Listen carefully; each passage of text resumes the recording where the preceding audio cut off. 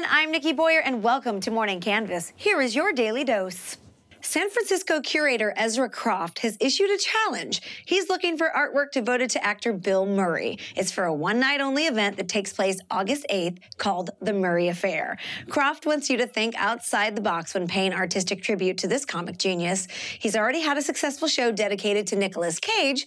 Now it's time for Murray to be your muse. Submissions are being accepted until July 21st.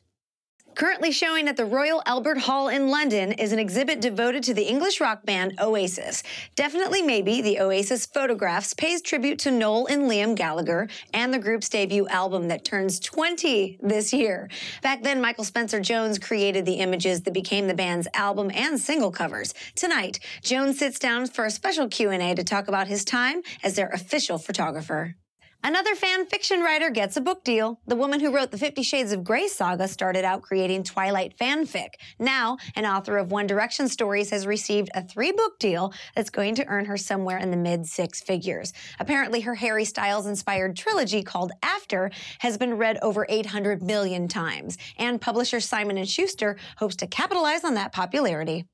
I currently live in LA, but my hometown is St. Louis, Missouri, which is where the Muni Theater is located. Kicking off the Muni's 2014 season tonight is Billy Elliot the Musical. It features the music of Elton John and is a magical story about a family who struggles to help Billy achieve his dreams. The play runs through June 22nd. The summer lineup for the outdoor venue also includes Tarzan, the Gershwins' Porgy and Bess, Seussical, and Grease.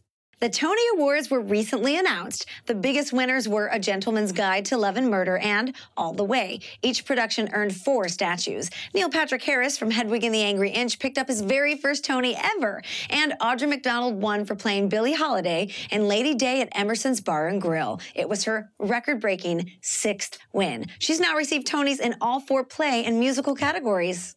Hey, thanks for watching. Make sure to tune into the full Morning Canvas every weekday from 7 to 9 a.m. And I'll see you tomorrow.